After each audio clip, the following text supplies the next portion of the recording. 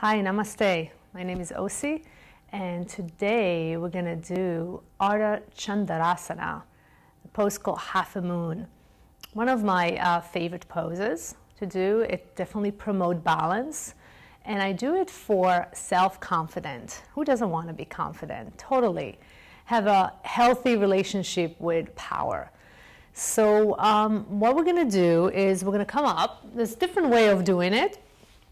You can use a block. We might not need it, but always have one on the side in case we need it. We're going to come up standing. And we're going to bring the right leg forward, fingertips in front, chest on your thighs. And then you're going to start balancing, kicking the back leg. Okay, the standing leg should be engaged, muscles hugging the bones. You're going to start engaging the back thigh, the toes even, spreading the toes, bringing the leg forward, bringing your sit bone back, thighs bone back, tailbone back, and then you're going to start moving the leg back and rooting your tailbone, engaging your core. Your whole core is going to start working. This is really nice for balancing, right? Then you're going to bring your arm up, shoulder back, chest open, and bring the back leg even a little bit higher. Root your tailbone more, shoulder back more, chest open, and smile. And to release, you're going to turn your drishti, your eyes towards the floor, lower the back leg, chest to the thighs, hands to the floor. Maybe you want to go into downward facing dog.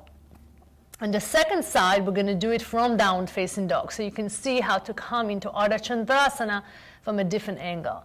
So you're going to bring this time your left leg forward, chest is on the thighs, hand is forward, kick the back leg, spread the toes in the back leg, engage the thighs of the standing leg. Again, bring the leg forward, sit bone back, thighs back, and then start rooting your tailbone, engaging your core, pinning your left shoulder back, arms up, spreading your fingertips, lifting the leg up, spreading your toes, pressing the heel back, shoulder back, chest open,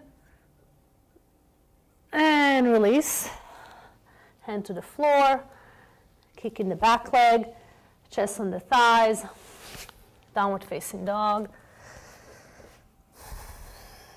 And then this time, last one, we're going to do it with a block. So you can come from downward facing dog or from standing. You're going to put a block in front. And if you're still working on balance, keep the eyes looking to the ground so you feel more rooted. And very slowly, again, start turning. I feel actually that the block is less grounding. I don't like using block at all. Some people feel like you can't really reach the floor. So